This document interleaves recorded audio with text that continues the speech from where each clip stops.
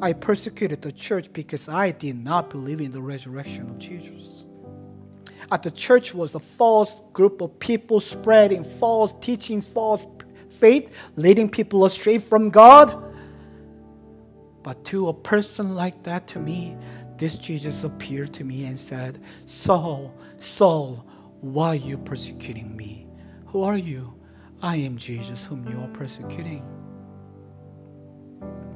This Jesus appeared to me, and instead of punishing me, instead of destroying my life, who will try to destroy the church, in judgment, he extended his grace to me.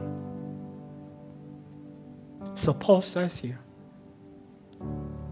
by grace, I am what I am.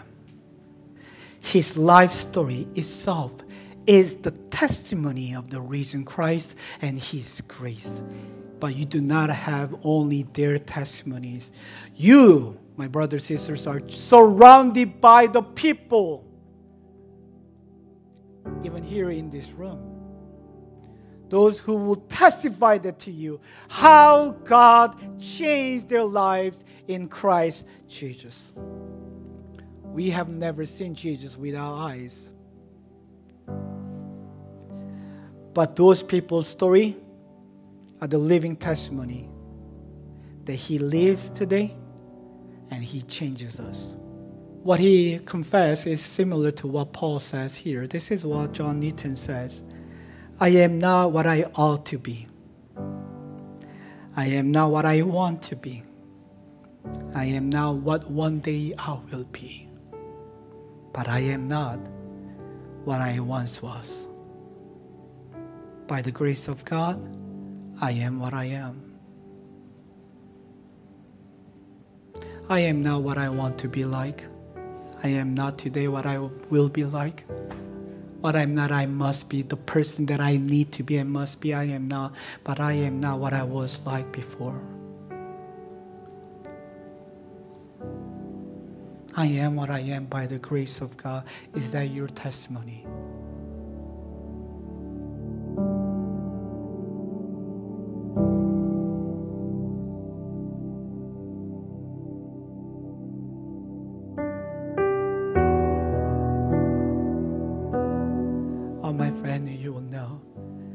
Whatever I went through, he always provided. Whenever I feel like it is sure, how am I going to make this month and this? Oh, he always provided. He always provided faithfully. He provided how he answered my prayer, how he speak to me, how he protect us, how he rebuked us, how he encouraged us. Jesus Christ, though we cannot see him with our eyes, but my life story is full of his work. I did not see it at the moment, but as I look back and I see his fingerprints all over. All over.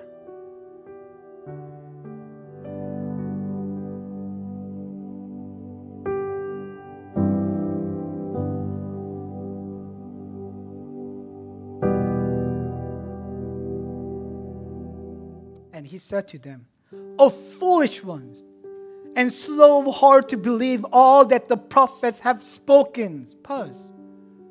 O foolish ones, and slow heart to believe. This is a strong expression of emotion. This is a strong rebuke.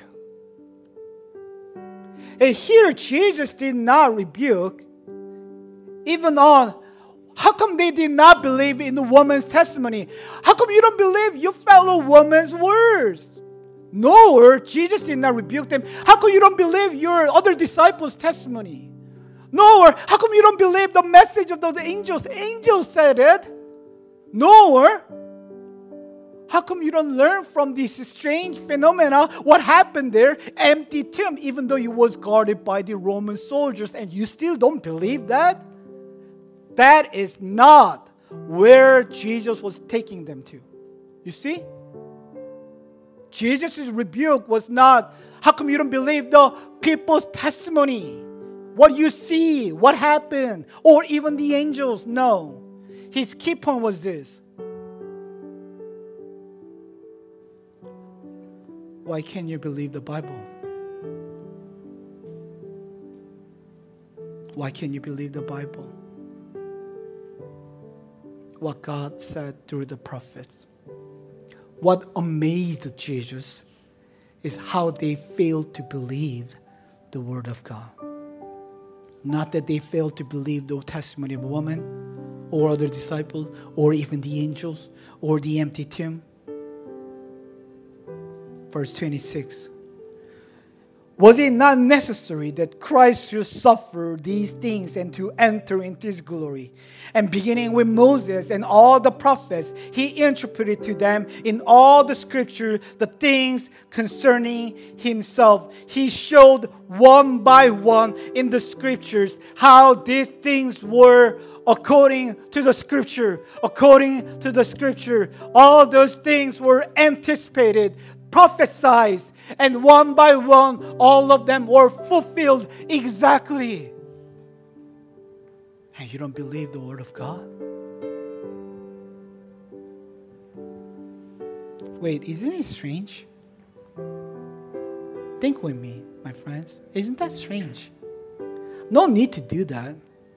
He could have just shown and revealed Himself. Ta-da! I'm Jesus. I'm alive. You see, touch my hands. Look at my side. See my feet. Now you believe in the resurrection? I'm done here. Let me go. That's going to be easy and quick. I mean, He doesn't have to go through the passage after passage of the Bible explaining. It's like, now do you believe in the resurrection? Believe. Good. I'm done.